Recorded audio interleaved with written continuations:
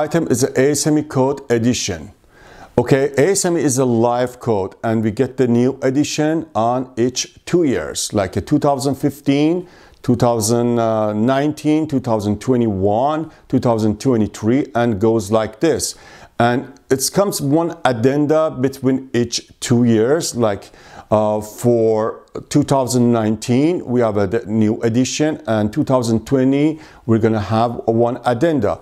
And both of the addenda and new edition comes on July 1st. For example, new edition is 2019 and comes on July 1st and becomes mandatory in a 6 month and on January 2020. And then first addenda comes on the July 1st of the on the 2020 and become mandatory on 2021 January 1st. And then we're gonna get on July 1st, 2021, and it's gonna be mandatory on January 2022. So we're going to have in each 2 years one new edition and one addenda. Both of them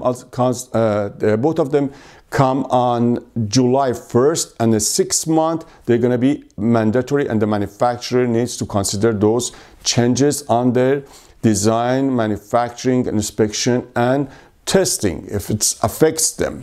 And this was a ASME Code edition. And then